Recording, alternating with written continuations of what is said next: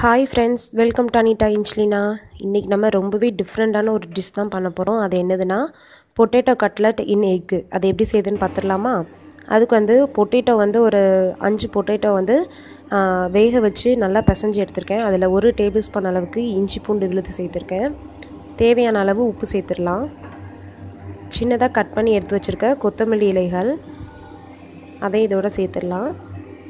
இப்போ நம்ம காரத்துக்கு மிளகாய் தூள் 1 டேபிள் ஸ்பூன் ஆட் பண்ணியிருக்கேன். மஞ்சத்தூள் 1/2 table spoon, garam masala 1 table spoon.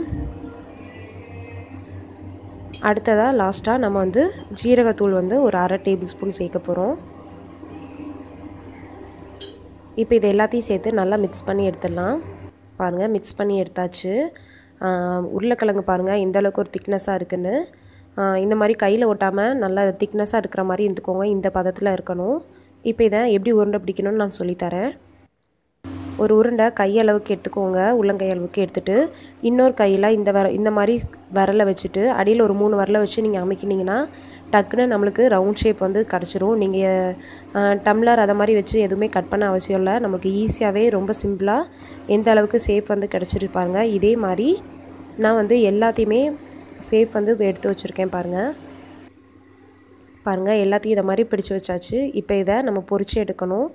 அதுக்கு ஒரு பேனை அடுப்பில் வச்சுருக்கேன். ஹீட் ஆனோன்னா ஆயில் சேர்த்துடலாம் நம்ம. அப்புறமா இது செய்கிறதுக்காண்டி முட்டை பாயில்டு பண்ணி தோலெல்லாம் ரிமூவ் பண்ணி எடுத்து வச்சுருக்கேன். இதை மாதிரி நம்ம எக்கை கட் பண்ணி தான் செய்ய போகிறோம். இதை மாதிரி எல்லா முட்டையுமே நம்ம பாதியாக கட் பண்ணி எடுத்து வச்சுக்கலாம். பேனில் ஆயில் ஹீட் ஆகட்டும். ஹீட் ஆனோன்னே நம்ம பொரிச்சு எடுக்க ஆரம்பிச்சிடலாம். பாருங்கள், ஆயில் ஹீட் ஆயிடுச்சு. இப்போ இதை நம்ம அந்த கட்லெட்டை இதுக்குள்ளே போட்டு பொரிச்சிடலாம்.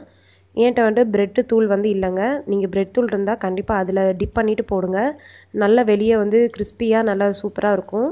என்கிட்ட ப்ரெட் தூள் இல்லாதனால நான் சாதாரணமாகவே பொரிச்சு எடுத்துருக்கேன். நீங்கள் தோசைக்கல்லையும் வச்சு கூட பொரிச்சு எடுத்துக்கலாம்.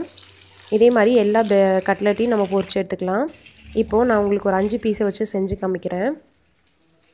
இந்த மாதிரி 2 சைடும் நம்ம சாஸ் அப்ளை பண்ண போகிறோம். டொமேட்டோ சாஸ் 2 சைடும் நல்லா தாராளமாகவே சாஸ் அப்ளை பண்ணிடுங்க.